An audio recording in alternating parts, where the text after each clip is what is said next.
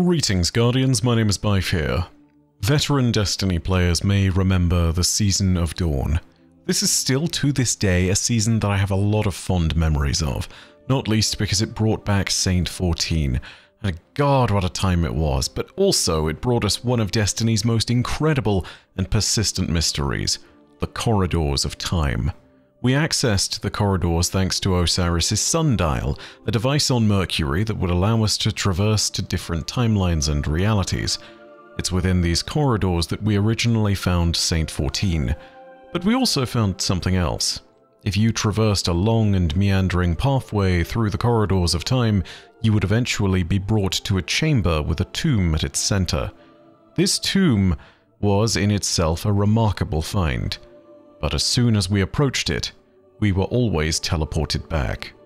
Reaching the actual tomb itself would be one of the most important and pressing challenges of that season, but reach it we did. Community members managed to decipher an even longer route through the corridors, assembling information together over hundreds of hours in just the space of about a week, cracking the code, and finally unlocking the secret of the Corridors of Time. The final pathway was plotted, and when we reached the tomb, it would change everything that we knew, and would force us to ask fundamentally unsettling questions. As it turned out, this grave at the heart of the Corridors of Time was our own.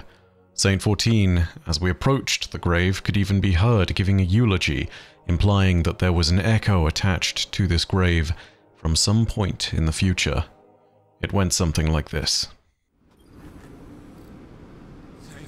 Thank you for coming. We've gathered here today to celebrate the life of my mentor, my inspiration.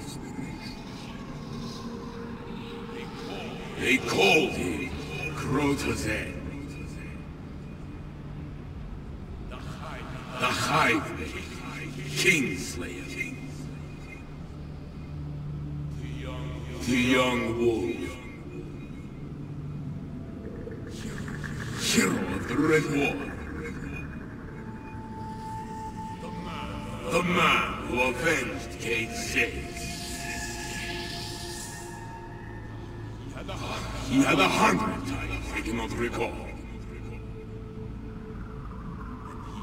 And he died doing what he does best, defending the last city of humanity. Ages ago, he saved my life, and then inspired me to save myself. I am glad that he did, because travel will help us. He is gone. There is no one to save us now. On the day we met, I decided I would follow his example. I'm still trying. I've marked this grave with one of his favorite weapons, shattered in that final confrontation. It used to be mine. All who find what we've left here, please leave it be. Unless you're still on there somewhere. You've performed miracles before. In which case, take it and come back to us. And we'll kill what killed you. Or die trying.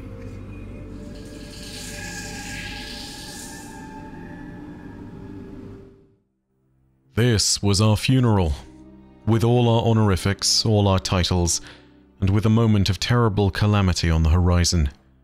Now, as the Witness's forces have claimed victory, and as it has entered the Traveler, our universe faces potential ruin. We have been called upon countless times to stand against the minions of the Witness and those that would bring our people ruin. Now we stand against our greatest foe, and we know that we shall face it within the heart of the Traveler itself. This presents the very real question of whether or not the funeral speech given by Saint 14 will be a moment we experience within the final shape itself, and whether there will be a point at which we, unfortunately, fall victim to the Witness. If we are going to face the Witness, this is entirely possible, and it would spell an end to our relatively short life as a Guardian, representing the first time in our 10 or 11 years when we would finally have met our match. The power of the Witness is something that needs to be properly expressed here. It supersedes all of the enemies that we've faced thus far, including, of course, its own disciples, from Callus to Nezarec to Rulk. It is evidently greater than the Hive Gods like Savathun or Oryx or Xivu Arath. It is a greater power than the stronger worm gods such as Yul, and certainly the lesser worm gods such as Zol. There is, frankly, no parallel to the Witness that we have faced so far. In the act of facing the Witness, it seems entirely possible that we shall be bested in combat. This is especially true given that the Witness has been able to spend an undisclosed amount of time within the pale heart of the Traveler. With such time, it has clearly been able to fortify and mold the landscape to its liking. It has also been able to build up a significant presence of its own forces within the pale heart, and has brought in new subjugators to augment them. This is also to say nothing of the power of the Witness itself, and how it might have access to or have absorbed new abilities from being at the heart of the Traveler. We have not seen the Witness since it entered the Traveler, and whatever it has become is unknown to us. It could have become something far more dangerous. So again, it's worth noting, the whole idea that we could just die isn't just plausible, it's a more real possibility than it's ever been. A final confrontation with the Witness will inevitably render an answer as to whether or not we'll die, but the question then clearly becomes, if we do die, how would we return? After all, the very nature of Destiny implies that the story goes on after the campaign. If you ask me, there are a few possibilities we need to explore in the process of answering this question. But if we were to return to life anywhere within the world of Destiny, it's not impossible for it to be within the heart of the Traveler. The Traveler itself, as well as the Light, are forces of creation and chaos. If life springs from the Traveler's wake, then it's not at all impossible that we would be able to somehow return if we were within its own bounds.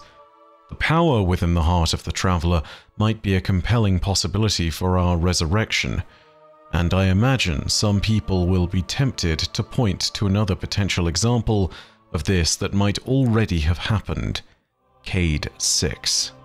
Now, to be really clear, that's throwing a hand grenade's worth of speculation into the discourse, and I don't think we should immediately assume anything. Whilst a spontaneous resurrection of one of the Light's greatest champions is possible from the Light alone, there are also other possible reasons for Cayde's resurrection, and they get presented directly to us in the lore of the Season of the Wish. Chief amongst them, Riven. At a certain point in time, Riven of a Thousand Voices and Crow had a conversation. It's recorded in the lore. Riven, at the time, was using her powers to psychically mask herself and present herself as Mara Sov, Crow's sister. That conversation appears in the Unforeseen Consequences ship, and it reads as follows.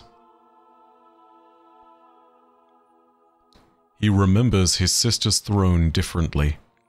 An amalgam of Elixni flotsam built from the spoils of war, its great weight suspended from the rafters. A throne Aldrin set ablaze in the wake of losing her, his first step down a forsaken path. Crow lays a hand on the throne before him. It is empty and ponderous, silhouetted by distant nebulae and cosmic dust. It feels smooth, too smooth. It was here that I first heard news of your death, calls a familiar voice from behind him.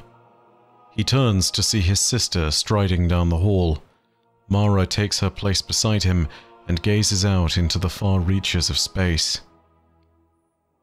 Did you mourn for me? Crow asks. I did, his sister replies. She is silent for a moment. And I regret what I did to you. The manipulation, the subtle coercion, none of it went the way I intended. Crow follows her gaze out into the endless void. I know what that's like. Remorse and recriminations, Mara says absently. She turns her eyes toward him. If you could go back, alter the course of your history, what would you change? He can't help but laugh. Where to begin? Crow muses with a smirk. It fades soon enough.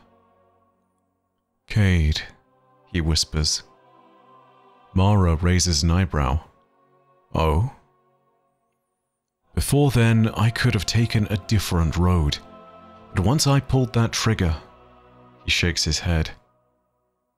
Everything else I can set right, but not that. I just wish I could tell him I shouldn't have done it.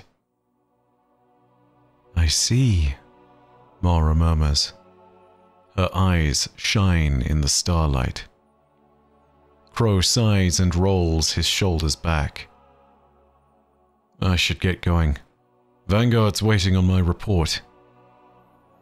We all have our obligations, I suppose. Don't I know it? Crow nods as he heads down the hall. He pauses at the portal to the dreaming city and glances back at Mara. Ringed by the distant nebulae, she shimmers like a mirage on desert sands. And then Crow is gone. See you soon. Mara's voice echoes across the empty chamber as the illusion fades. Oh, brother mine.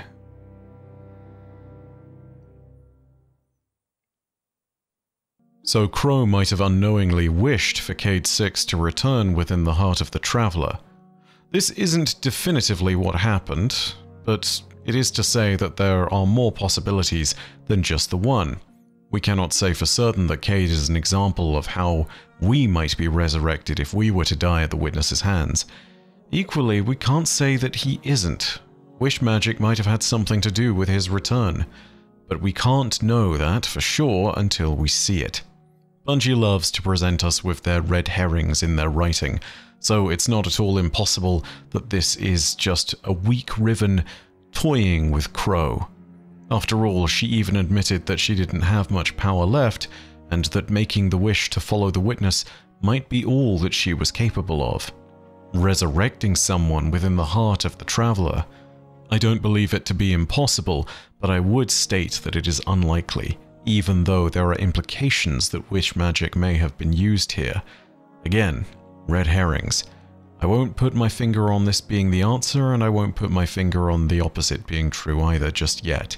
I would simply present this as a note of saying that there are possibilities, and in all fairness, I thought I should raise this. There is, of course, one other possibility that I wanted to raise, and this brings us to the heart of the matter. To the heart of many matters, in fact.